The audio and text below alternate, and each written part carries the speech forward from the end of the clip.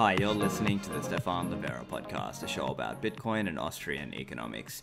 Today, for episode 201, we're talking about Bitcoin local trader coming to BlueWallet with Nuno and Igor. So if you're interested in getting your friends or doing it for yourself to buy Bitcoin without KYC and non-custodial all in the one app, connected with Hodl Hodl, well, we're going to talk about that in this episode. We're going to talk about also the user experience, Lightning, custodial, watch-only wallets, and hardware wallet support.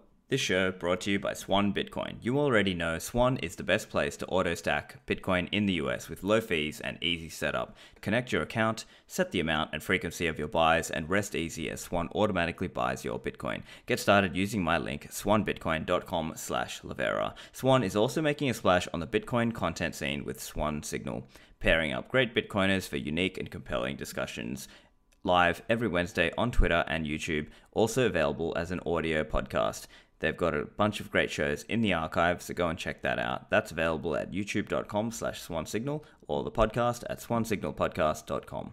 Next is the Cipher Wheel by CipherSafe. Are you backing up your Bitcoin seed? If you've written down the 12 or 24 words, are you keeping that on the piece of paper that came with your hardware wallet, or are you going to look at keeping that in a way that's more fireproof, waterproof, rustproof, petproof, and tamper-evident? The cipher wheel comes in a wheel shape, and it masks the words of your seed. You slide in the tiles for each of the letters, and in this way, you can make sure that you or your loved ones have access to your Bitcoins if an accident occurs. They've also got the casino dice, padlock-sized, for the cipher wheel available on the website. You go to ciphersafe.io and use the code Livera to get 10% off.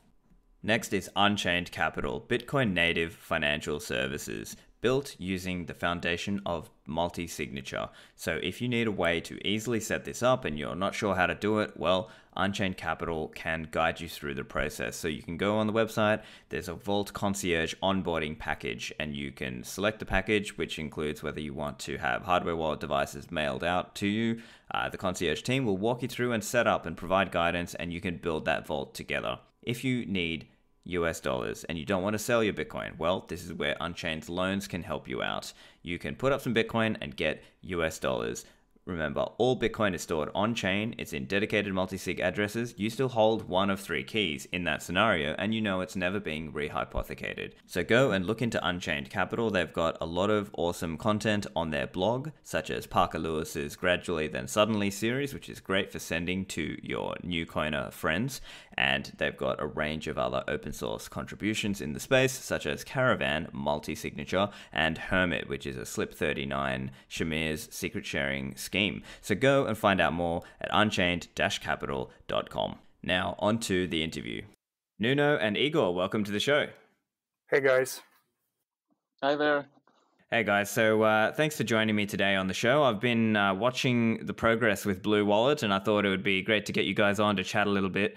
Do you want to just start by telling us a little bit about yourself and how you got involved with BlueWallet? So Nuno, do you want to start? Yeah, I can start. So basically, it started in the last bull run, for at least from my side. So I remember, like, I was in my corporate job at the office, and like everyone was just buying shitcoins, using Coinbase and so on. Yeah, like I think this happened to many people. Like, and I just thought, like, okay, there's if this is the best that we have at the moment, there's a lot more to be built. So yeah, I just decided to start because I'm a designer, right? And like engineer is not my strength. So I decided, okay, let me start to learn more about why Bitcoin works this way. What are the tricky parts? What we need to learn to design something? Then I decided to, okay, let me try to find an open source project that I can contribute to. Yeah, and the story there is funny because like I just went to Reddit to our Bitcoin, and I just posted, "Hey guys, I'm a designer, many years of experience. Does anyone needs help?" And that's where I found Igor, or Igor found me actually. So that's like the short story. Awesome, Igor. Let's hear from you. Yeah, just I was browsing Reddit and found Nuno, who was looking to design something to contribute to the space. So I started BlueWallet. I think the very early beta was out in early 2018.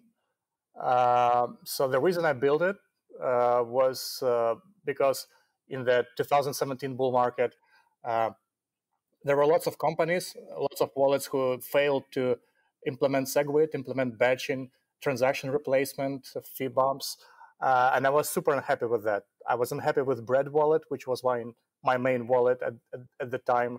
And I was in touch with Viktor Radchenko, who is the creator of Trust Wallet for Ethereum. Back in the day, it was still pretty much unknown wallet. So he said, like, Igor, you know your stuff. Why don't you build your own wallet? And I said, indeed, why not? So I started building it, and I released the very bad-looking beta version. It was completely bluish because I stole some free designs from the web. It was blue background with white text.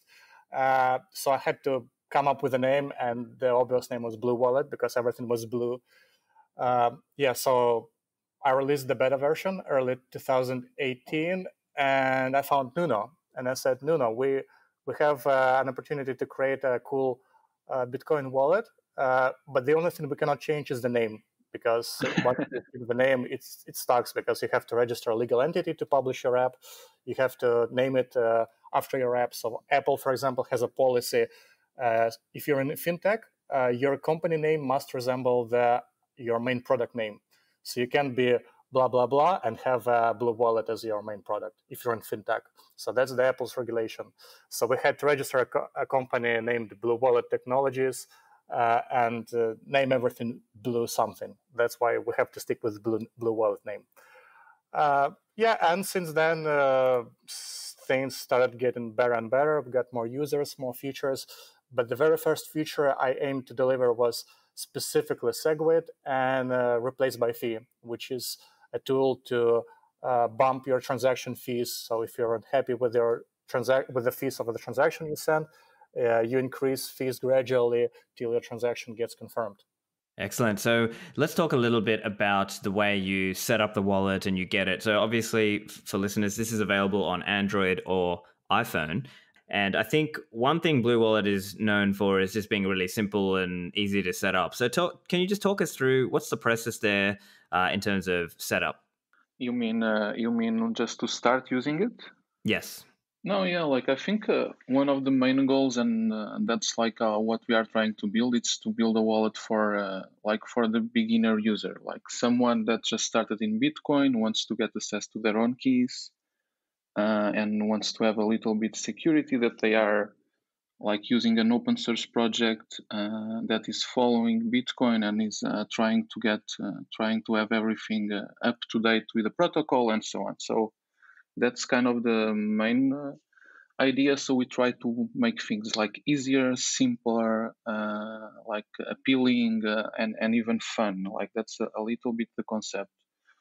So basically, you just install a wallet from the App Store. You click, you just tap add a wallet, and you choose Bitcoin, and that's it. Like it's a little bit different from most wallets. Like usually what you see in wallets is like you have a start screen and they ask you, do you want to create a wallet or you want to import an existing one? Like Blue Wallet is a bit different. Like it starts by showing you the interface right away. So you can learn it, you can feel secure about it, and then you can choose to create a wallet once you see how the interface works. So yeah, I think there's a little bit of effort and thought behind what we do to try to make it simpler for the new users. That's the main goal of Blue Wallet at the moment. Like I think in the future there are many areas that we can try to go, like security, privacy, private key management, cold storage, and all that sort of thing. But at the moment is to have like a very simple wallet that as you learn, you're going to discover a bit more powerful features like fee control, like batching, like connecting to your own node. But the idea is that you start very simple with all the power on your hands. I would just give you the key and that's it. Write it on the piece of paper and learn what the hell this is. Great. And so when you start Blue Wallet, you've also got the option to create the different wallets. So you have a Bitcoin one, and then you've got a Lightning side, and then you can do, say, a watching only side where if you want to have, say, your cold card or etc. So I think that's an interesting way to structure it as well, to give the new Bitcoiner some conceptual separation of what's going on in those different sub wallets, if you will. So I'm interested to talk a little bit about your local trader feature, because I recently interviewed, you might have heard the episode, I did an episode with Max from Hodl Hodl, and we spoke a little bit about the local trader feature. So I'd love to hear some of your perspective on that and how you integrated it into BlueWallet. So maybe, Igor, do you want to tell us a little bit about why you did this and how you integrated it? Yeah, sure. So I met Max on Lightning Conference, and I've been following Hodl Hodl for a while. And I actually consider Hodl Hodl as an important infrastructure project for the whole Bitcoin ecosystem, because Bitcoin is built to be resilient, to be against any kind of regulations or blocking or whatever. So with Hodl Hodl, people can trade Bitcoin even if it's blocked in their country.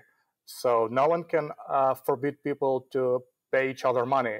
So, and this is how Hodl Hodl works. And it has escrow multi-sig, so it's non-custodial. So people can trade Bitcoin even if everything is blocked in your country. So this is really important. So what you're gonna do if Coinbase is blocked in your country? What you're gonna do if Bitcoin is forbidden in your country? You can still trade it on Hodl Hodl. And the fact that it's non-custodial, it's pretty good. So I said that we should probably integrate, because we need to support projects like this. We need to have more users aware about this project and more users to use it, to give liquidity to everyone who wants to sell, who wants to buy in Hodl Hodl. And that's why we integrated. Yeah. And we launched it. So you can now buy Bitcoin in a non-custodial way through BlueWallet. We're planning to release support for selling through BlueWallet as well. Yeah, this is how it is. That's awesome. And so I actually, I tested it out myself. I just wanted to get a feel for how it works. And obviously I recognize this is very early days.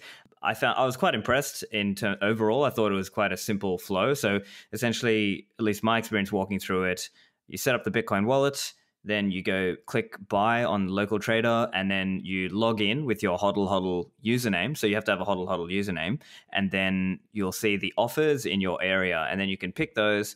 And then there were a couple little catching points that I found.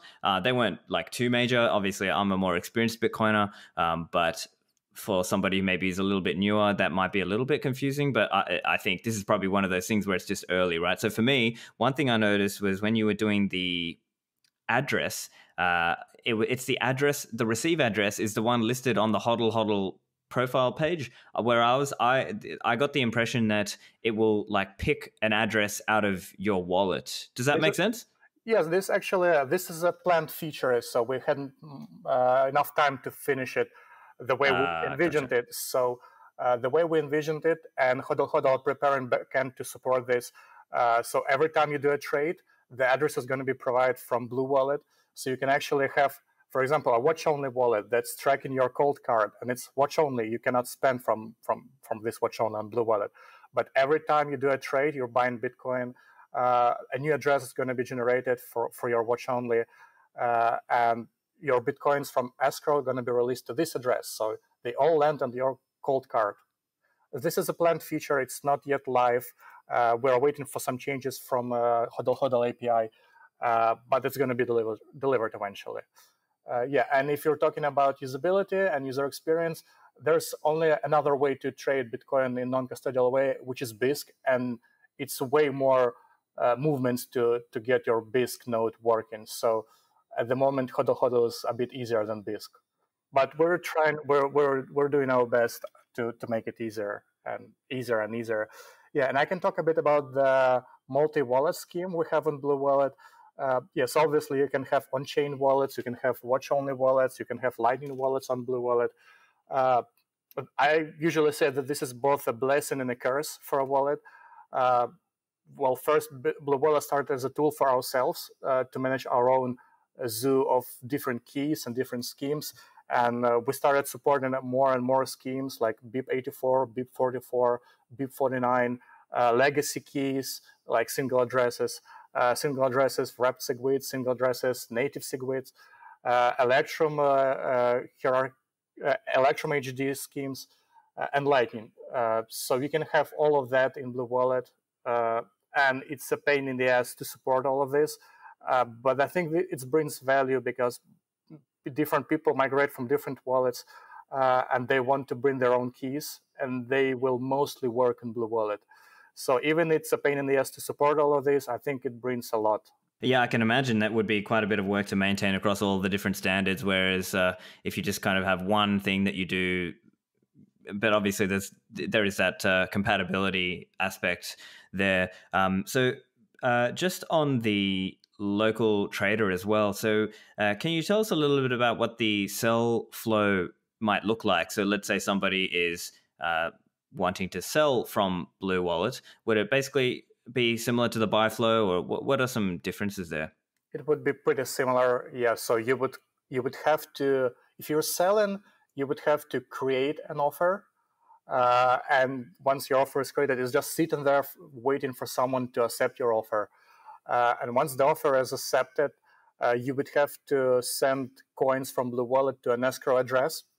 Yeah, an escrow address on Hodl Hodl, it's 2 out of 3 multi-sigs. So one key belongs to BlueWallet, one key belongs to Hodl Hodl, and one key belongs to buyer.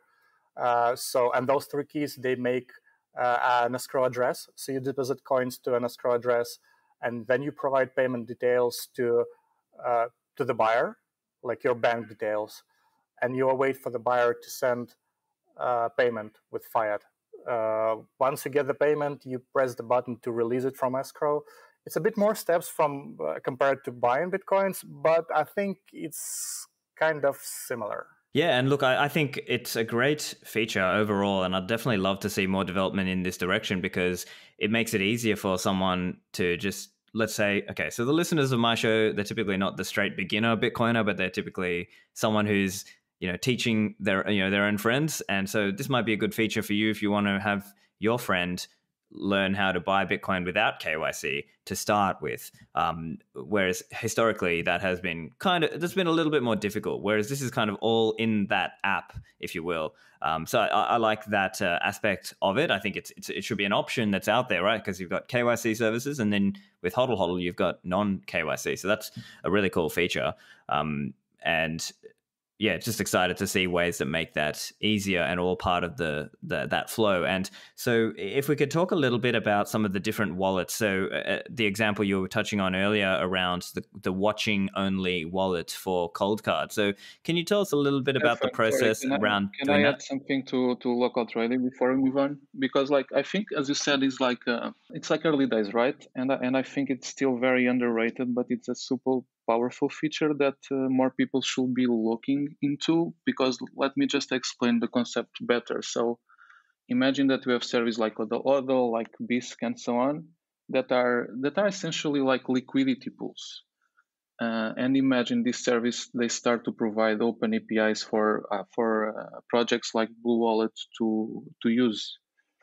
So eventually, you're gonna have enough liquidity for people to start to build, to bring liquidity for their own service. For instance, to bring liquidity for coinjoins, to bring liquidity for PayJoins, to bring liquidity for coin swaps, to buy and sell freely without KYC. Like, I think this service like Hodl Hodl and BISC are extremely important. People should support them more. And eventually, I think this is the way that we can not kill, but fight against the big companies, the Coinbases of Bitcoin and so on, because this is where we, as decentralized service, we have like a strength there, and we have a point to actually make something useful with tons of liquidity for users. Yeah, and I think this is like it's one of the things that I'm more excited in the future, to see this service grow and being used by independent projects to just bring their liquidity in and start to build stuff without the need of KYC and big companies to provide liquidity. So that's something super excited to look forward to. For sure, for sure. And actually, just while we're on that topic of local trader and integrating, in terms of things like dispute flow, I suppose the way that's handled in the app is BlueWallet sort of opens up the browser to Hodl Hodl, and while you've got that, I guess this is all happening through the API, but basically there's like the chat there that, let's say you're buying, you can chat with the counterparty, and I suppose also like the dispute flows and all of that will be built inside the app, right? Well, dispute flow is handled inside Hodl Hodl website, so you can either open chat inside BlueWallet, which is basically a web view that's open in Hodl Hodl website, or just open desktop computer, launch your browser, and go to Hodl Hodl. Yeah, so disputes are quite rare, and we didn't build anything specifically for disputes. So if you have dispute, you have to go to Hodl Hodl website. Also, I think the feature that Max mentioned in my recent episode with him, which I'd also love to discuss with you guys, is this idea of being able to buy directly into, let's say, a cold card. So did you want to just touch on, firstly, how you would firstly import the cold card master public key into BlueWallet? Well, yeah, actually, watch-only wallets are my favorite feature in BlueWallet. So if you're not trusting your keys to a software that's running on your phone, you can import your wallet as a watch-only.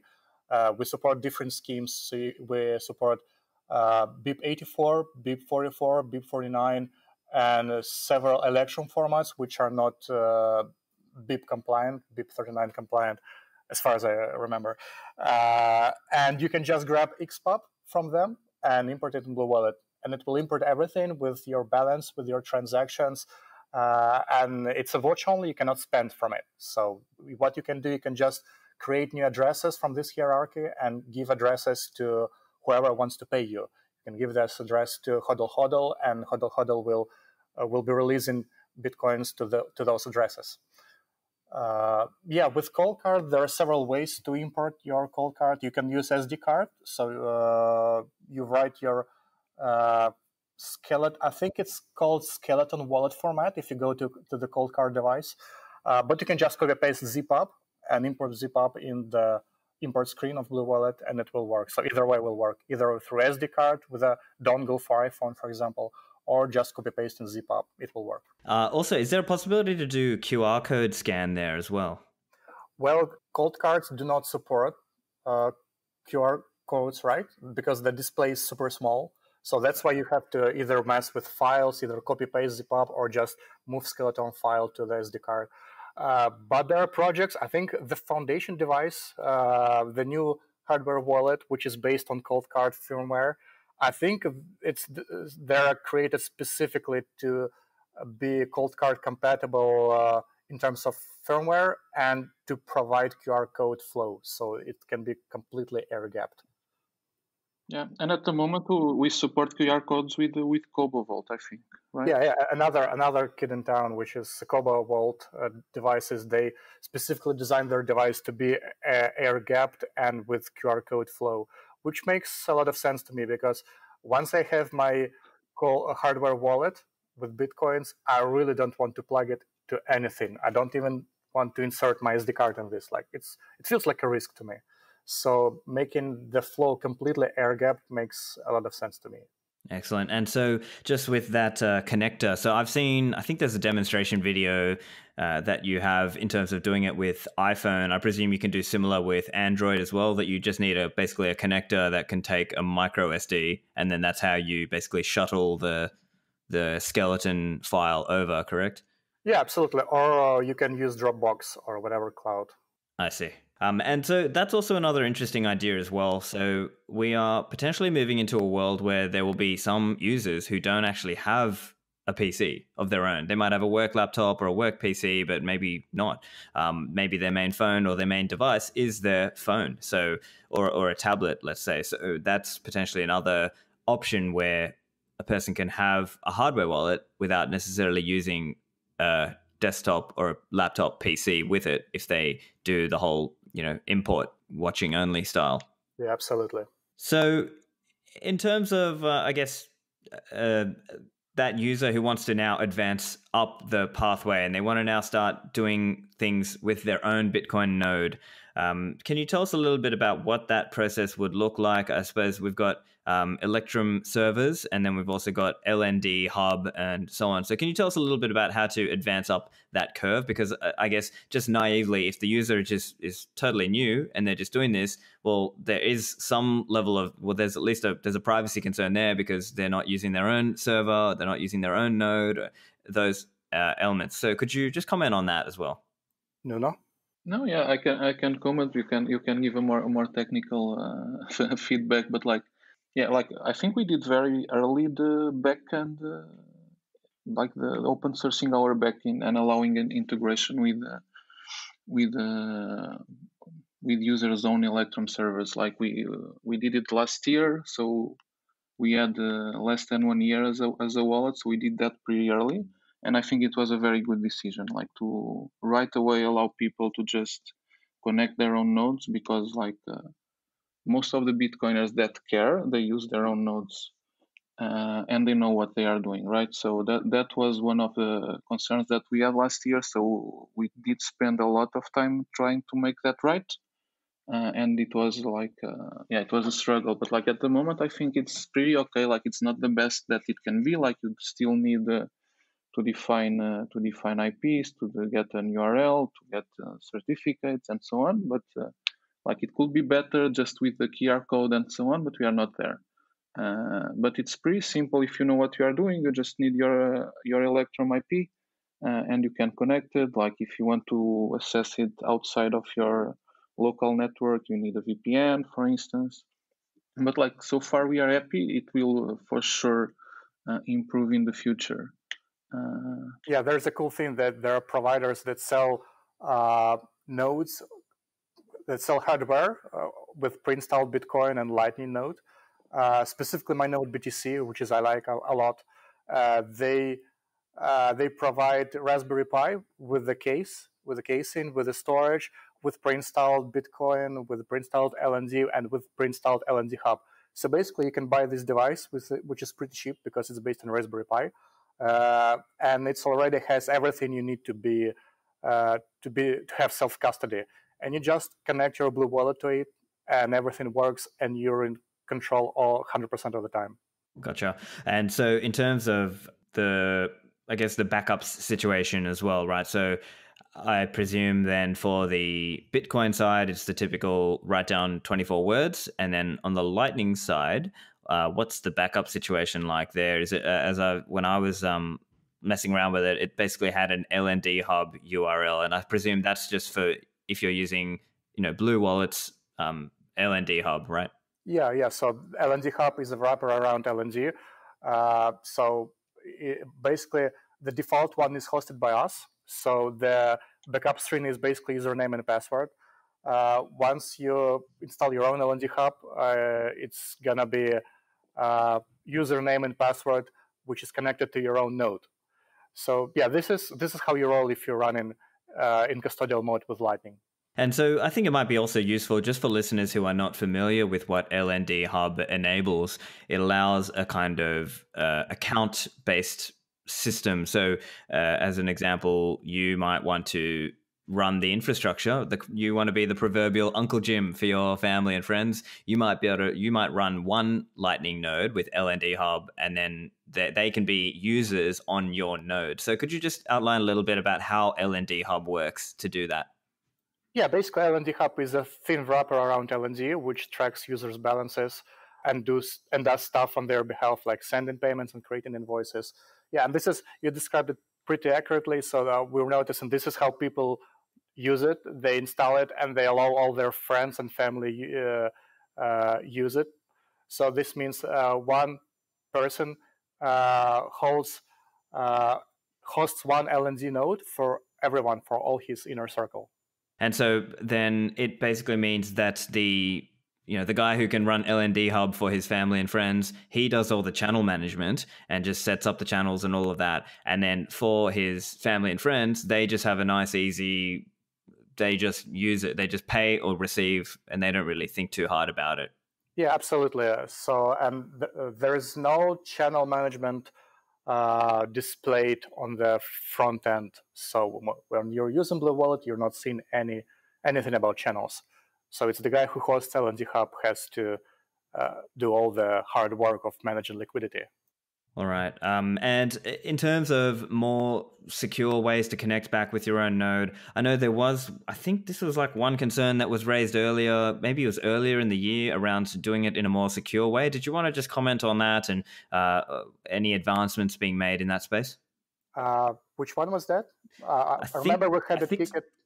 I think it was in relation to SSL, connecting using your SSL to your own Electrum server. Yeah. So the beta version of our Electrum integration was using plain text port, no SSL. We had a ticket to fix that, and we eventually fixed that. So all connections through Electrum are through SSL for quite a long time now. No, yeah, I think like it's more related on how we work and how we build things. Like we all the time, no matter what we do, we have people requesting for stuff, asking for things to be different, and this is just related to the way how we work. I think because we work in a very iterative way with very small chunks of changes being deployed, like every 2 weeks almost. So of course we cannot build everything at the same time, but it's just a matter of time till we get there. And I think the concerns about the security and privacy were valid concerns, and we just take it as feedback, like something to improve. And in this case was the TLS integration with Electrum that was not there. So eventually we just got the time and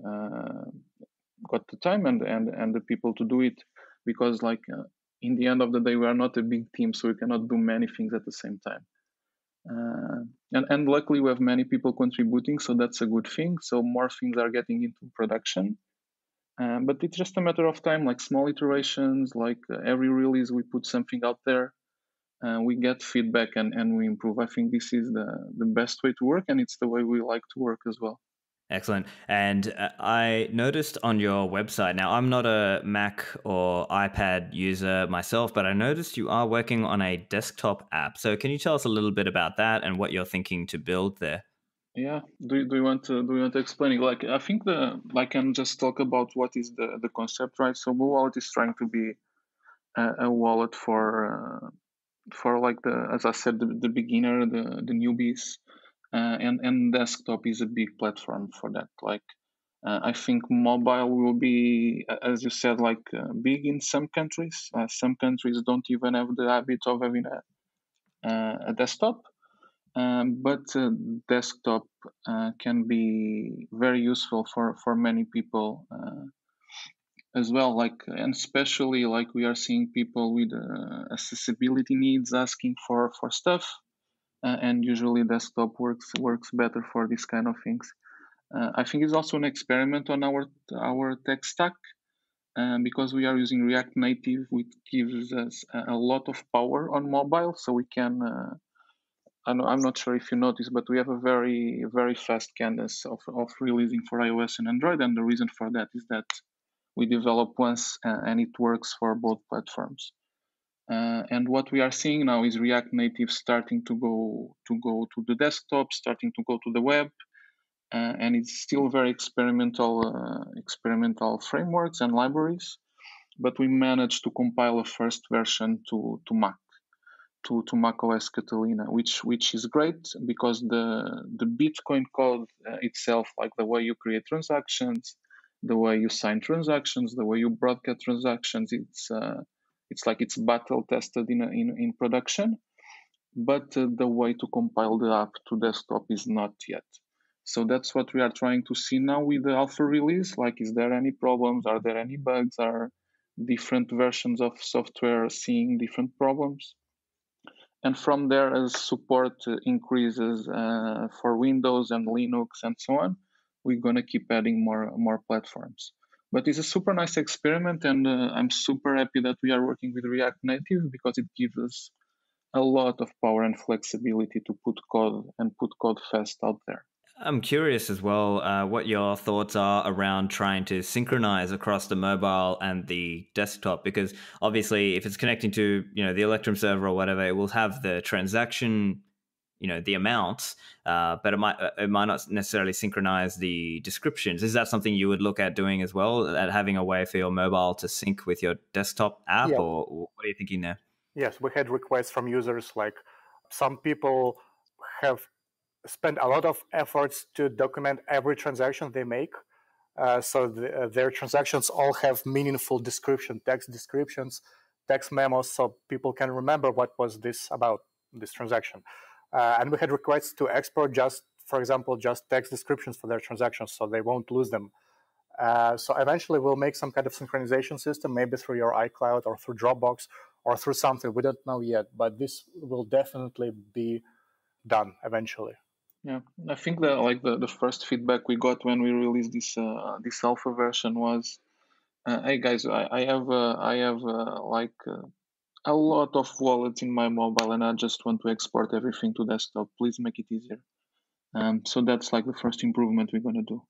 Yeah, so I just looking through the application as well, there were some interesting things I saw. So I think this is a new one. I think you guys call this ground control. And so basically you get a notification when you've got an incoming transaction. So that's a pretty cool little feature. Can you tell us a little bit about that? Yeah, so ground control is a push notification server. It's open sourced because everything we do is open sourced. So yeah, this it's exactly serves the purpose to subscribe to changes to your addresses and to receive push notifications to your device. Yeah, and it was named after David Bowie's Space Oddity song. So it's a tribute to David Bowie, to his memory.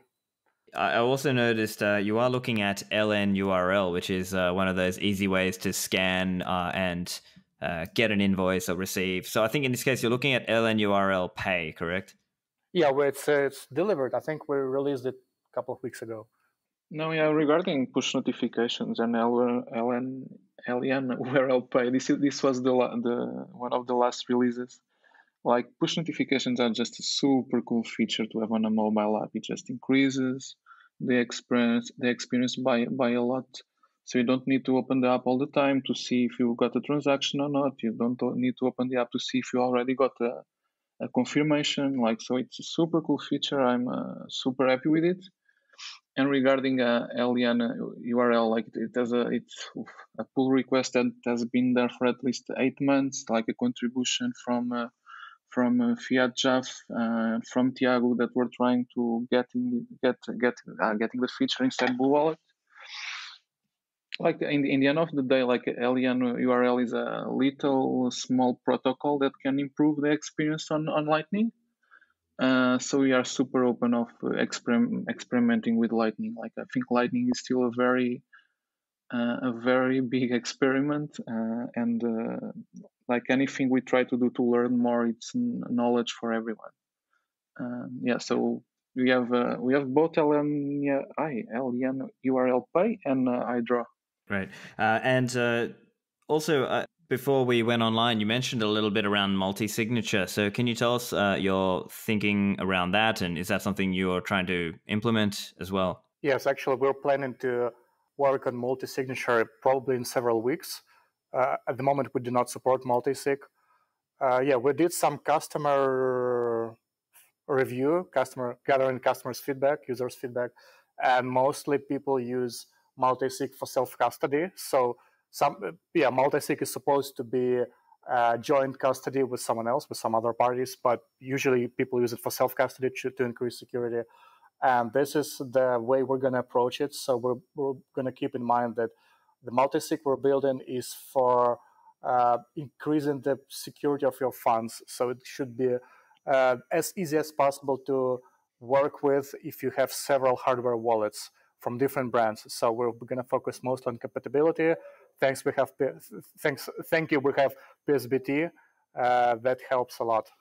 Yeah, like super excited about multi-sig. Like I think multi-sig is at the moment like the holy grail of Bitcoin, right? So nowadays we see people like buying hardware wallets, and hardware wallets became like a huge market. But in the future, we need to think about ways that your mobile phone needs to be enough somehow to secure your coins, and probably multi-sig will be the right way to do that. Like there are teams experimenting with exotic things that are not documented on BIPs, like seedless approach with Shamir secret sharing and so on. But I think multi-sig is the right way to do it, and we're going to invest like the rest of the year on it, and probably it's going to be very cool. Like we are talking about a mobile solution that will focus on simplicity, and we're going to focus on making it easier and probably free. So I have big ambitions with this feature. Like the idea is to commoditize multi-sig for the users.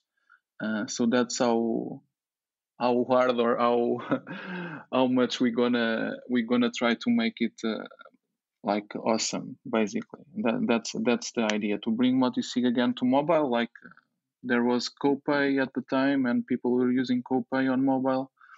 But it's not the case anymore. Like I think Casa, it's probably Casa Caravan and so on are the solutions, and Electrum, of course, most used nowadays. But we want to bring open source multi-sig to mobile the best way we can. That's the idea behind multi-sigs. So I guess my follow-up question on that would just be, what are the main ways you're looking at implementing? Is that going to be using something like the cold card, SD card, or is it going to be trying to do the QR code approach with, say, the Kobo, or potentially with a passport? What are some of the ways that you're thinking about actually achieving that with a mobile? Well, we don't know yet. We are in research phase. It's the kind of thing that people will need to wait, but like we are open to feedback at the moment. So we are checking all the solutions.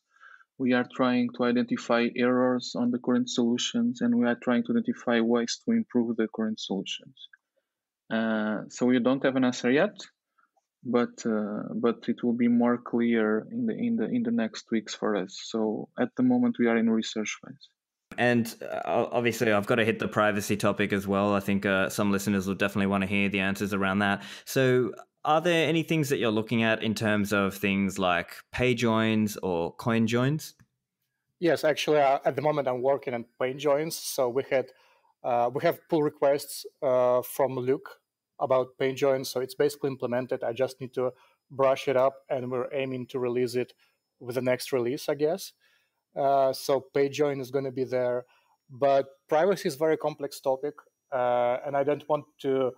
I'm not even trying to look like I'm an expert on this topic, so I don't want to give people false hope that BlueWallet is going to be a privacy solution soon. So because privacy is hard to gain and it's easy to lose, so we don't want to give the users false sense of security. So BlueWallet is not a privacy solution at the moment. If you're looking for privacy, look elsewhere. Yeah, like I think the only thing I can add to that is that we are definitely more focused on security now, and to make, for instance, private key management easier and things like that. Then we are looking into privacy. Like, and I look a little bit into privacy, and it's complex. Like, there's a lot of critiques on the current proposed BIPs. Most of the BIPs were rejected to be implemented on Bitcoin Core, at least. There were teams doing their own versions, and there is no consensus surrounding the current implementations. And of course, there's a huge fight on the CoinJoin world that is just fun to see.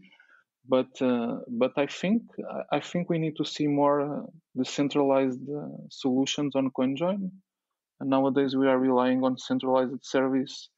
I think BIP 47 is very interesting, but it's not clear why there aren't more wallets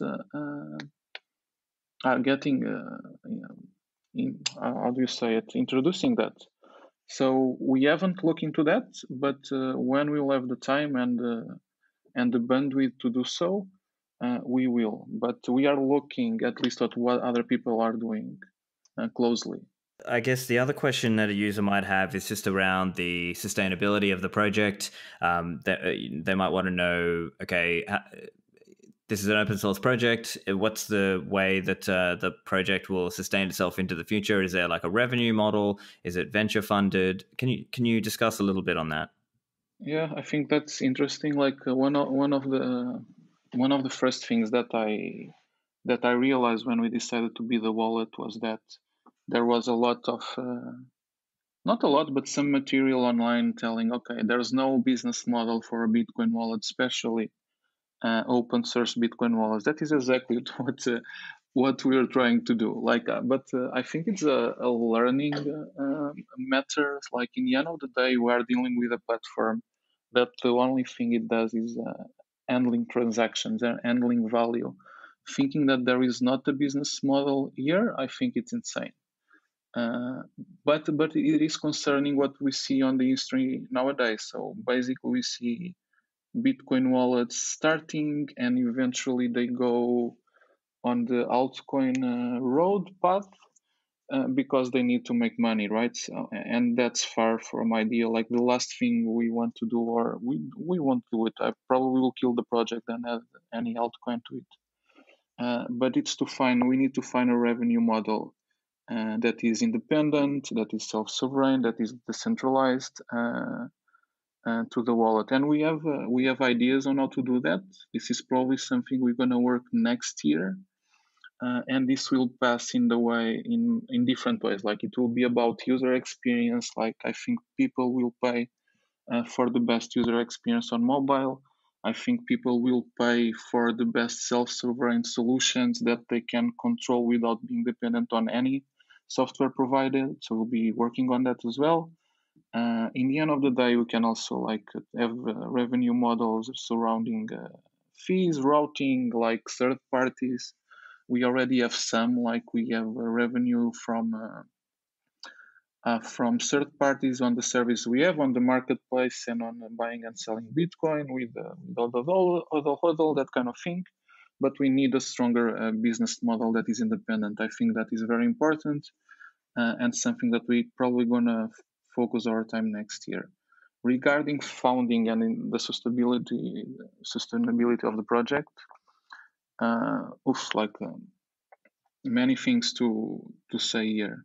First is that BlueWallet is founded by a group of Bitcoin OGs, investors that reach out and want to help us. So the short story is we bootstrapped the project for like 1 year and a half, and since March this year or probably February, we started full time. And at the moment, it's just me and Igor. In the next months, more contributors will probably pass full time, and this is the way we want to work. We want to provide the contributors, the people that just started, contributed without anyone asking anything, to become to be paid for their work. So we are looking on how can we provide, for instance, like can we provide people with just Bitcoin bounties for the features? Can we provide people with just rewards based on time, like a normal payment? Should they just be employees? Can we, for instance, give the company equity to the contributors? Like this is all different things that we are looking into, because like there's not many examples on Bitcoin on how to do this. So we are kind of trying to figure out, which is a good thing. Like it's good to be one of the first on doing something. More things regarding founding. I already told that we were founded by some investors, by some Bitcoiners, and the process to do that was interesting, to say the least. From first we got lucky, I think, because like our solution went kind of viral, so there were many people trying it, use it. So we were approached by many investors, which facilitated everything. At the same time, brought many. I'm not going to tell scammers, but there were many people with bad offers, people trying to acquire the company, people trying us to get to go big and fail fast, kind of Silicon Valley style. We refused them. We refused many offers from big companies that we didn't like. So it was a learning process because, so imagine, what happened was that we were building a wallet and learning, and we started to play with Lightning, and eventually we put Lightning out there, and the next day BlueWallet was going viral worldwide with thousands of users. So it was kind of an overwhelming experience. For instance, I had to quit my job, and the amount of emails and contacts we were getting was just completely insane, right? So that was very good in a way because we had many people that really wanted to help us, and it was bad because it brought all the bad things with it as well. So we spent the entire last year learning on, okay, how can we incorporate a Bitcoin company? Where is the best place to incorporate a Bitcoin company?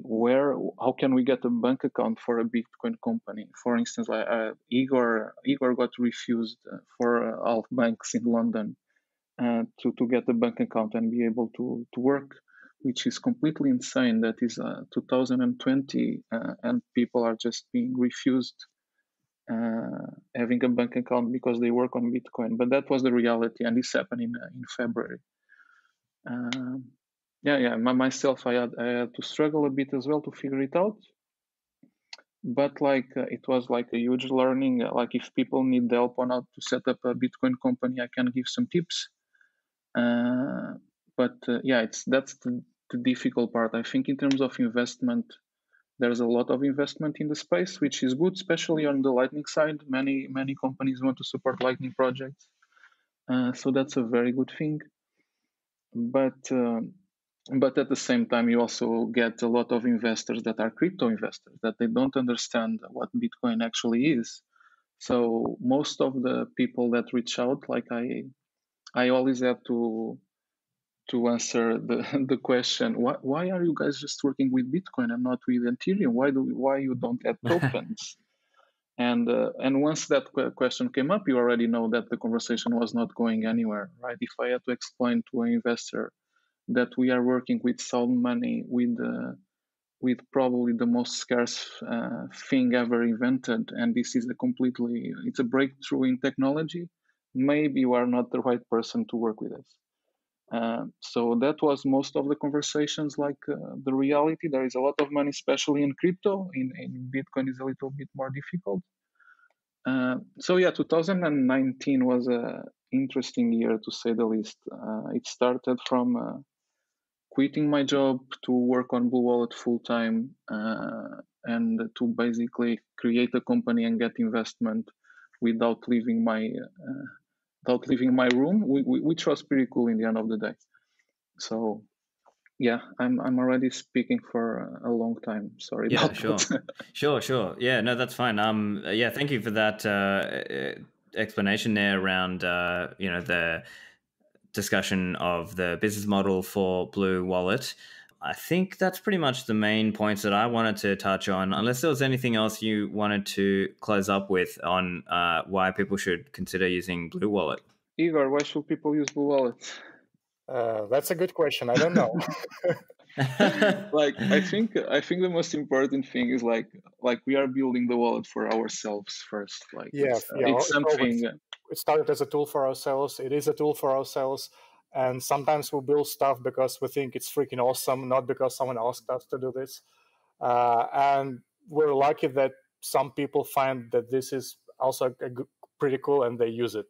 But the final goal is actually to be the good actor in the space and replace bad actors. And when I say bad actors, I mean blockchain.com and Coinbase. If we could replace them, that would be pretty good. I just want to say that just try it out. Give us feedback. It's very important because most of the time we are alone in our own rooms working by ourselves. So just reach out, give feedback, and give a violent reaction. If you want to trash something, please do. That will be super useful as well. So feel free. Excellent. So where can listeners find you online?